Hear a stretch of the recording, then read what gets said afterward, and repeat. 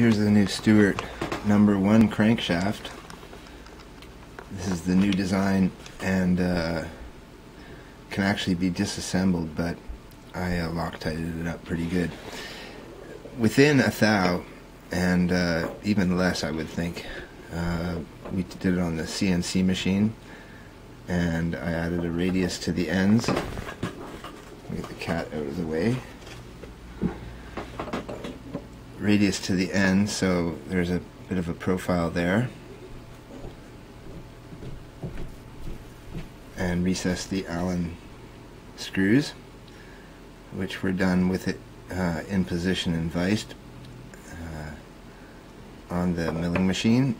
So I also have the keyway with 5 thou, a little bit less on the keyway so that my key will fit, because it was too deep on the original drill bit crank, which was not holding up to the power once the engine was fixed, and it was starting to wiggle. The silver solder broke, I guess, on this, and then the pins came out, so I had to add an extra pin, and it didn't work. I have a crank in there right now that's press fit and pinned, but this is the new design and I wanted to try this out.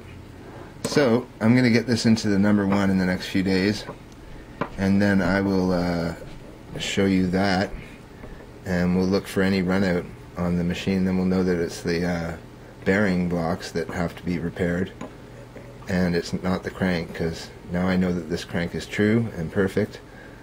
I can basically work the rest of the engine to see if we have any issues, and probably have to work on that shimming of the bush, because I still have a little bit of a play in there, and I can tune it out with the stroke, but I don't want to have to compromise the power of the engine to tune out the slack.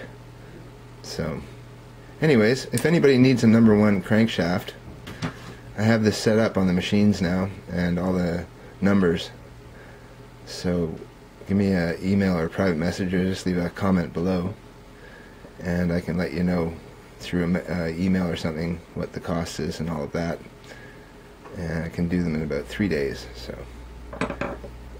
there you go. Could also do No9 crankshafts this way. Have a good day, guys.